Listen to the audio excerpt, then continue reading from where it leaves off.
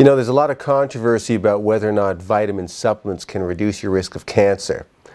Well, you know, experimentally we know that antioxidants like vitamin C and vitamin E and beta-carotene and vitamin A and selenium and certain bioflavonoids and lycopene, lutein, these antioxidants that are in food but you can also take them as supplements, can sort of quench these dangerous free radicals.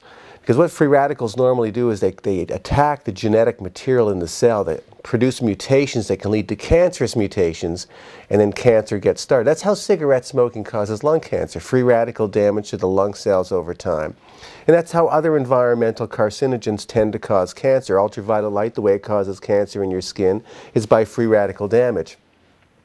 We know that antioxidant nutrients like vitamin C and E and beta-carotene, the ones I was mentioning, can actually interact with the free radical and quench it and make it a non-harmful molecule so it can't do that kind of damage. In studies on animals, we see that the antioxidant protection against cancer is highly significant.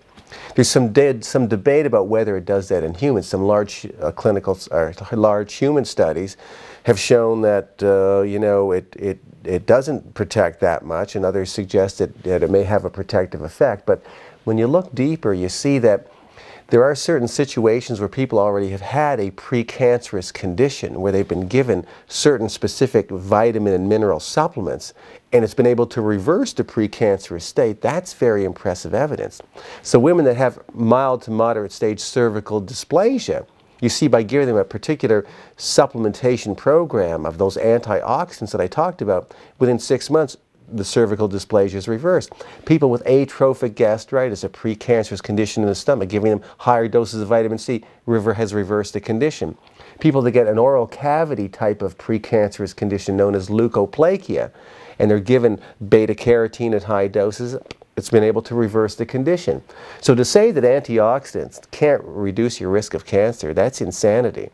We're seeing more and more evidence that it can. We know that vitamin D and vitamin A and carotenes, for instance, help normal cells develop and mature into more mature cells. The more mature the cell is, and the slower the cell divides, the less likely it is to become cancerous. So most recently we've seen people taking vitamin D supplements at 1,000 international units a day, a 50 to 60% decrease incidence of cancer. That's why, because vitamin D has this spectacular effect. But so do antioxidants. So do the B vitamins, folic acid and vitamin B12, help the cells make the DNA that they need. So when they replicate from one generation to the next, the DNA chromosomal linkages are strong and they can't break that easily, forming cancerous mutations. So higher blood levels of folic acid and B12 are linked to a reduction in risk of certain cancers as well.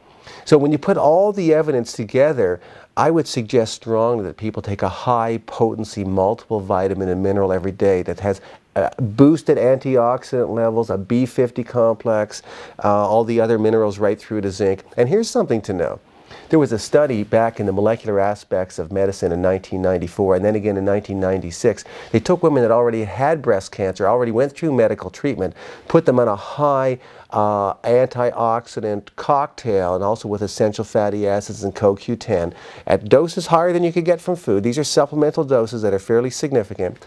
They were able to show that it stopped the further progression of the disease. None of these women had any metastasis or any life-threatening consequences after they had been through the medical treatment. You know what this tells us? That we need to be combining the best medical treatment available with the best nutrition and lifestyle and alternative medicine possible to give people the best possible result.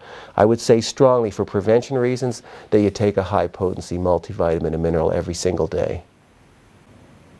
You know, if you enjoyed this video and you felt that you got some meaning from it, then I would really strongly recommend that you go to meschinohealth.com. And you can sign up for my newsletter so I can coach you on an ongoing basis as I review the scientific literature from around the world every month. I send out, you know, a little weekly message like this that brings people up to date on the latest things they should do so they know how to look after themselves properly. You'll also see how you can get a free download of my book called the Meschino Optimal Living Program, 7 Steps to a Healthy, Fit, Age-Resistant Body. It's a book I believe everyone should read. So you see how you can get a free copy of that when you go to meschinohealth.com. So hopefully we'll have a chance to meet again, and I'll be able to provide you with ongoing lifestyle coaching that's going to be meaningful so you can have a highly functional body and mind for the longest period of time.